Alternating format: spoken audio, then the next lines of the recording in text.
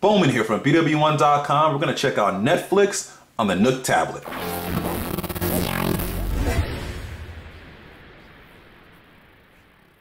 Alright, with the Nook Tablet, to get video and movies and content like that, it's really good to have a Netflix subscription. So if you already have one, you can pretty much stream for free right here on the device by just adding the Netflix app for Android on here, which you can get from the Barnes & Noble store, and having a subscription. And you can see here, you can continue watching stuff. It brings up your queue, so you can continue watching stuff that I was watching earlier. And you can continue right from that position. It has all different stuff here, recommended content, because I was watching some WWE stuff. Then it has instant queue, stuff like instant queue, new arrivals, movies like Limitless, Edward Scissorhands, Phineas and Ferb, How I Met Your Mother, some TV shows there. And say check out Phineas and Ferb, awesome cartoon by the way. And you'll see the rating for it. You can add it to your instant queue, which I'll just do here. Add to the instant queue.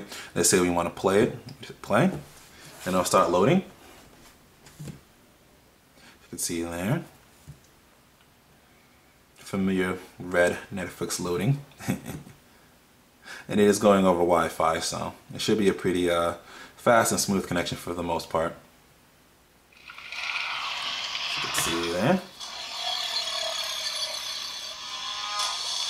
Starts to load up. Tap here. Let's fast forward a little bit. You can see there, Perry the Platypus. You can see how crisp the screen looks, and pretty simple navigation menu here. Hit the menu button right there. Should bring up.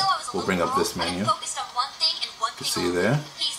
We'll go ahead and head back here, and I'll head back into the main section here. So simple, you can search on here. Obviously you'll find some content that is web only or isn't available for instant queue. So you'll see some of that just like you see inside of the Hulu application. But other than that, it streams fine, it connects fine. You can get your Netflix on pretty much here on the Nook Tablet and have a really enjoyable experience.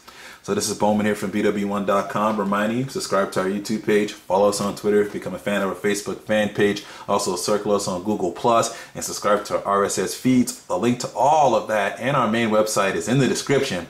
And always remember to live your tech world in high definition.